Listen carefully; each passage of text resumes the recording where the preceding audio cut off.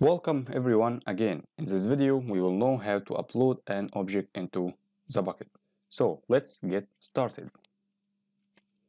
Let's open our Google Cloud Platform. In the previous video, we know how to create a bucket. So this time we will go to storage and click on browser.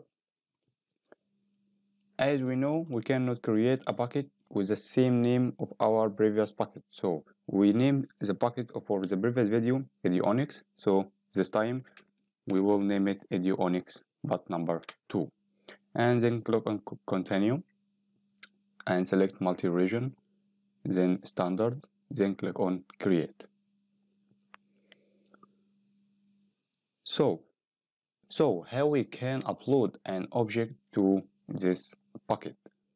So how we can upload an object to this bucket, like photo, any text file. So I have a photo for test.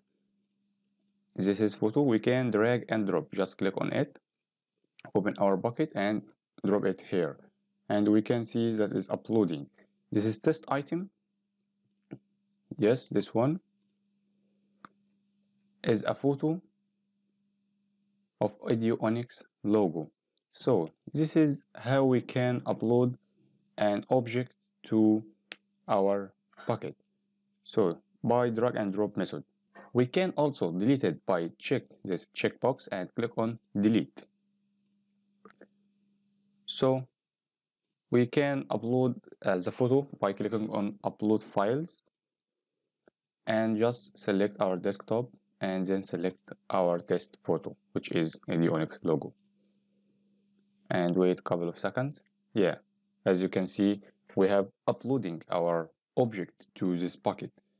So that's all for this video. It's a short one, I know, but in the next videos we will know how to share this photo publicly and how to create folders and subfolders and how to delete it also.